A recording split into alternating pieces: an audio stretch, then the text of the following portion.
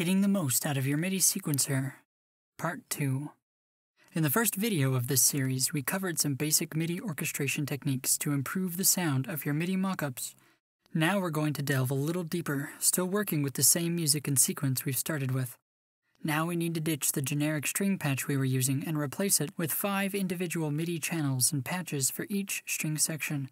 If you record all your string parts at once on one polyphonic channel, you can accidentally cause your string players to multiply.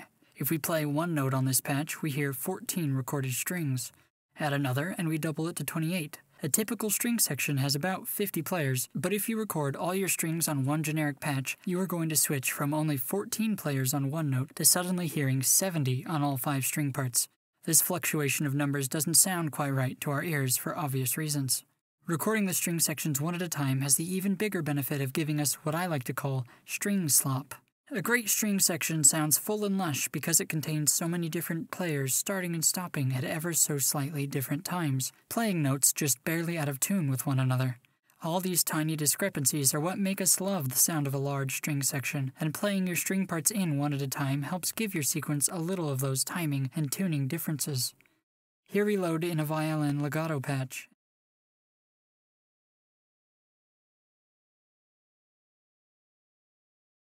Now I'm recording the violin 1 part by itself, making sure to use the mod wheel and expression pedal to lend me some human feeling.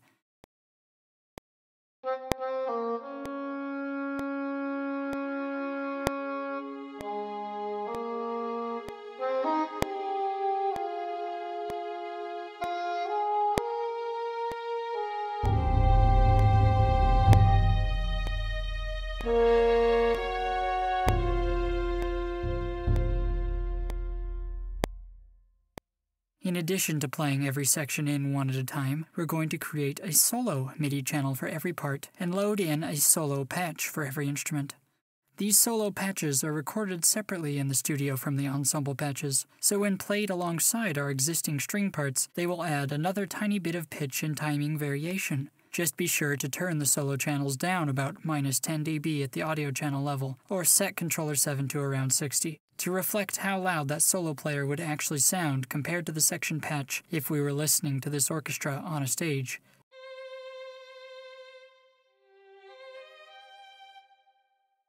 We also don't use solo string patches to pad out the double bass line.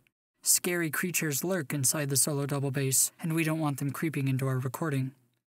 Our reverb plugin gives us an aural image of the hall we're hearing the music in, but all the music is coming from directly in front of us. A more realistic sound would have instruments spread out from left to right before us. We can accomplish that by panning the instruments in our instrument plugin as if they were spread out on a concert stage. This helps your parts stick out more clearly without having to turn up the volume on any tracks. Consult a diagram of an orchestra stage setup to see where each instrument should be panned to if you don't already know. Solo instruments and bass frequency instruments should be kept panned in the center, regardless of where they are on the stage. Now we're going to move to our solo melody line on the English horn. Looking at our notation, we can see that our melody uses 2 different kinds of articulations, or ways of playing. In music, any notes that are played kind of normally should be played using our legato patch. The legato patch not only records the notes, but the sound the instrument makes as it changes between one note and another, an important part of recording samples properly that our ear needs to hear. Legato patches aren't held out for very long, however.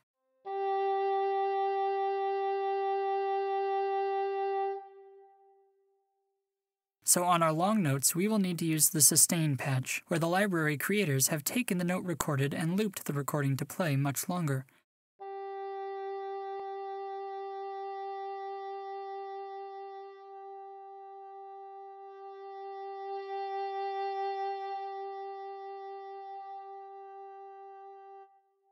I've also called for some notes to be played very short, or using staccato articulation.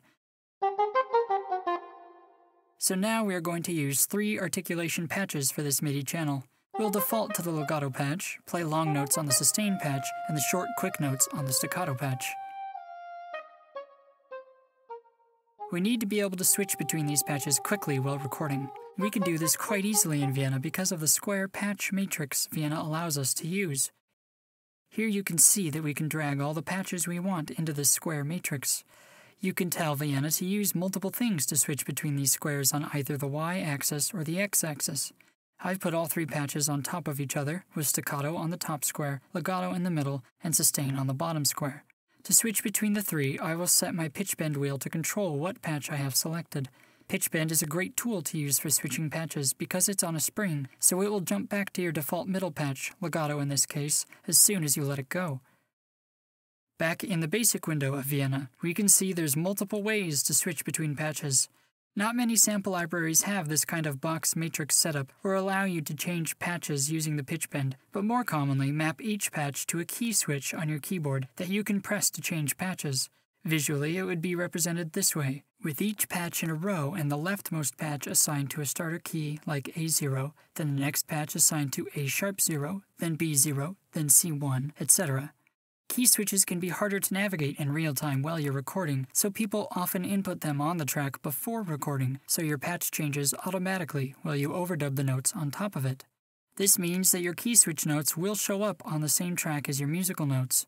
This can visually confuse people editing music in the piano roll, as well as really screw up your sheet music if you're the kind of person who prints your music directly from your sequencer. To get around this, some people will create a separate MIDI channel directly under the first one, assign it to the same MIDI output so it affects the same patch in your sample library, and record the key switches onto that channel. This keeps your key switch notes visually out of the way of your musical notes. Personally, I prefer to keep everything in the same track. It is not optimal to create a separate MIDI channel for every articulation you use, however. This creates unnecessary clutter in your sequence and drain on your computing power, particularly if you're creating a full orchestral sequence. Also, always be sure you record some pitch wheel or key switch data in your bar 0 to make sure your plugin plays back the correct patch on the first beat. In the first video, we set the modulation wheel and expression pedal to control our volume and velocity crossfader for our strings. Here we have a problem though. We want to have our mod wheel control the dynamic level selection for held out notes, but on short notes, like our staccato patch, it's more natural sounding to allow the velocity to be chosen by key velocity, so we are going to map the velocity crossfade box to the pitch bend wheel, so that when we pull down on the pitch bend to switch the patch up to staccato, the box unchecks itself, changing us from the modulation wheel control to key velocity control.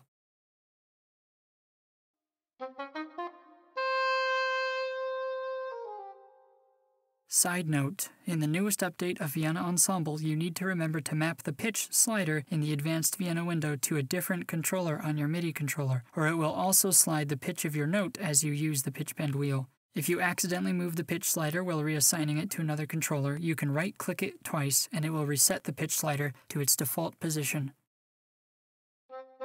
Now we can record our English horn using our 3 articulation patches.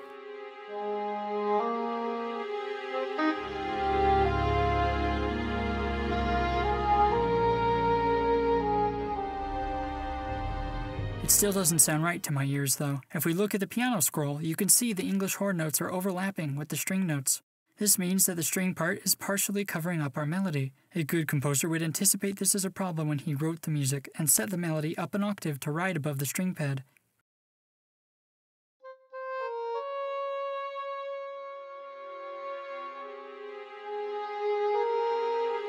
If we try this with the English horn, it begins to sound kind of squeaky. It's not as full-bodied.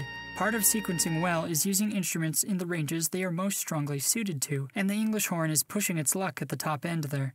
The oboe has a very similar sound to the English horn, but it sits in a slightly higher register, so I'm going to replace our current patches with oboe patches.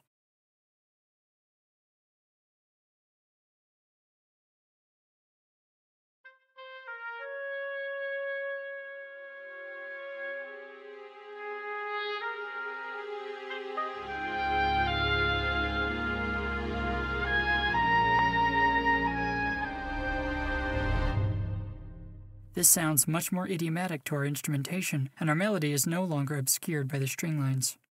When I switch over to the French horn part, I realize that playing the solo French horn doesn't sound as bold as I would like. So I'm going to change the patch to an A4 patch, or a patch that has 4 horns recorded playing the same note at once. If you know your sample library front to back, you will know which instruments and patches serve which situations best. Now let's say you made a mistake while recording. It's often faster to go into your MIDI channel and edit your mistake than to re-record the entire part. If we pull open our MIDI channel, we can see our notes displayed in the piano roll on the top, and all the MIDI data displayed at the bottom. Here I can select which data to edit through this drop-down menu, and then draw or erase it using my DAW's tools to correct any errors. Something I frequently have to do is smooth the string fades, or change the MIDI data to make a dynamic swell a little more accurate. Many sample libraries don't have a fader for the controller 7 volume setting, so you can set it here in your MIDI track by selecting volume from the controller drop-down menu and drawing one point of data into your MIDI channel. If you are dealing with a velocity-controlled instrument like the staccato notes of our English horn, we can drag the velocity to where we need it, and even move our pitch bend or key switch data in case we didn't get the patch change just right. MIDI data is handled differently in every sequencing program, so learn how to mess with all of these things regularly in your favorite DAW. Something heavy piano roll users like to do is quantize their notes, which makes any selected note snap to your defined grid point. Orchestras are very precise in their timings on medium to fast music, but the slower and more textural your music, the less you should quantize it. If you hear audible mistakes or it sounds sloppy, correct it, but as a general rule, don't quantize your entire piece of music, particularly the strings. All the other sections can be quantized a little more heavily, but rarely quantize above 90% strength unless the music is fast-paced. The last thing we're going to fix is our tempo. Please note that you can slow your sequence tempo down while recording to make it easier for you to play the notes in if you need to. After recording, put the speed back to where you want it, and then start fine-tuning. Right now, everything sounds pretty good, but our music is being played at the exact same speed all the way through. Even if your music is set to the same tempo all the way through your piece, human error will vary the tempo by several beats per minute at any given time. This means it's a good idea to randomize the tempo by about 3% for your entire piece using your software's tempo change function. Looking at the tempo track, we can see it now varies in tiny amounts. I don't want approximately the same speed throughout this piece, however. This isn't an action cue, and it could benefit from some small tempo changes at the ends of the phrases to really give it some extra emotion. I'm going to select my pencil tool and draw in some retardandos, or tempo decreases, at these crucial points in the music, and I'll draw in a slightly slower tempo over the horn section to create a more majestic feeling.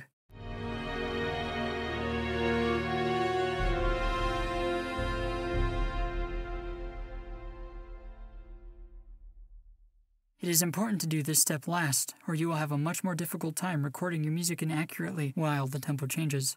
These changes in speed are the icing on your musical cake, allowing your music to sound like a live symphony orchestra.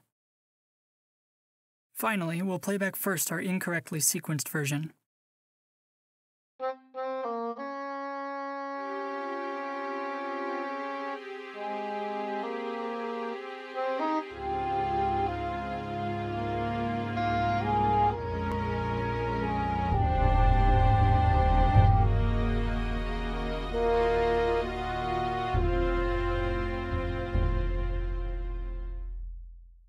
And then our final product.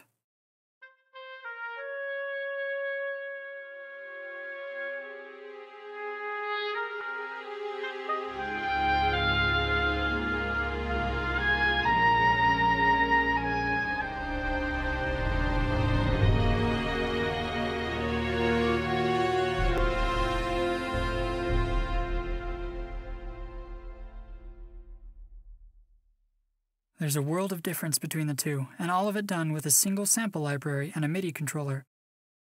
If you paid attention today, you learned about string slop, panning, changing patches and articulations, key switches, knowing your sample library front to back, editing controller and MIDI data, the dangers of quantizing orchestral music, and how to edit tempo.